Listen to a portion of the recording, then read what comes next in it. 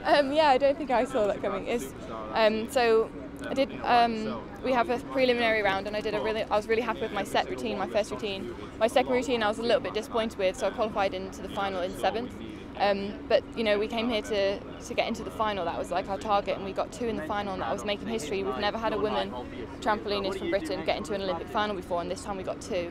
And so I was just, went into the final with nothing to lose, and I said to Tracy before, our national coach, I said, I've got to give it everything. I've got to go for this. I've got to do this. I've got to push my boundaries. Got to try and get the best routine I can.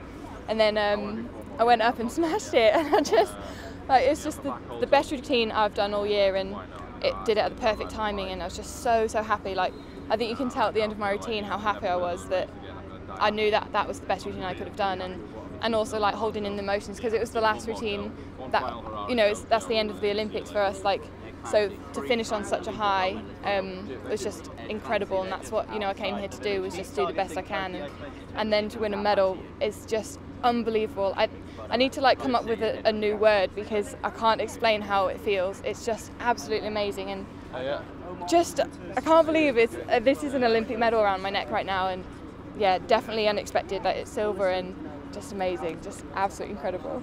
I don't know, I just thought I'd go back home and just see my friends and get back straight into training and stuff. Just shaking your head. Yeah, I have no idea what it's like back home. Obviously the media here, everyone treated me very special, and it's all very lovely, and I have no idea what it's going to be like back at home.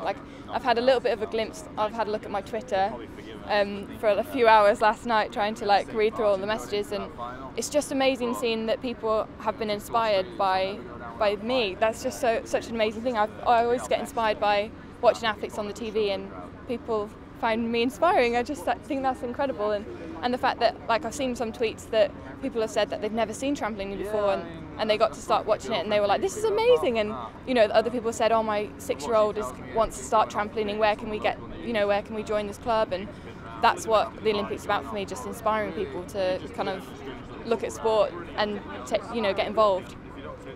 Yeah, definitely. Yeah, I just I love what I do, and I like that. I do that in every single final. I have that mental approach. It's just I almost have that in all the routines that I do, but especially in the final, you just want to step it up, and that's your last opportunity to kind of shine.